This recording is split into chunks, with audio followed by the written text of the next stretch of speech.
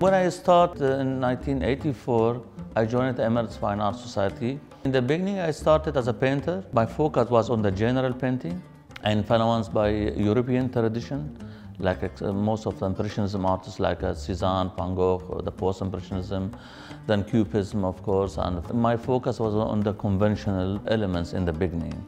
And I start to also sometimes to copy of some of those paintings in order to know more about how to use the materials.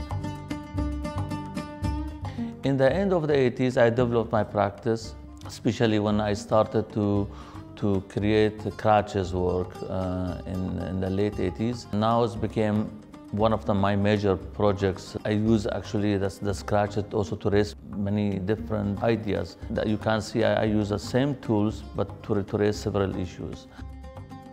Since 1999, I use a GPS. Again, I'm using the GPS to raise several issues like political, social, environmental issues.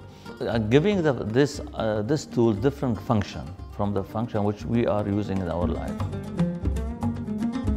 One of those work example, I use the GPS to make the shape, to draw the shape of the triangles. So I went to 3 different locations in the city.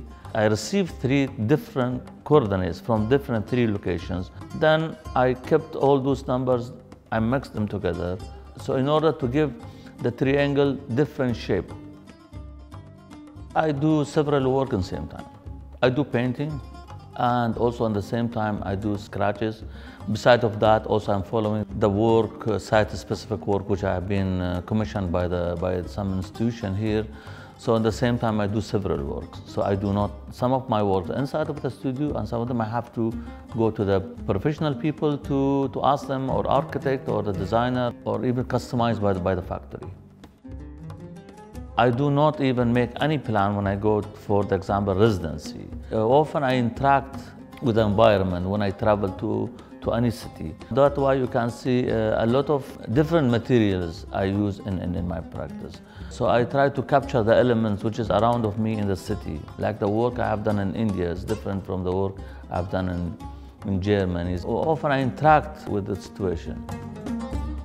When we were started in the 80s to make kind of the experimental or performance work, it was quite difficult here, because most of the artists, their focus were on the conventional painting and sculpture. I mean here, European tradition. And this has also made gap between the artists and artists, it's not only between the society, because also there were no education in this field, so there was not art critique who can really write about the art.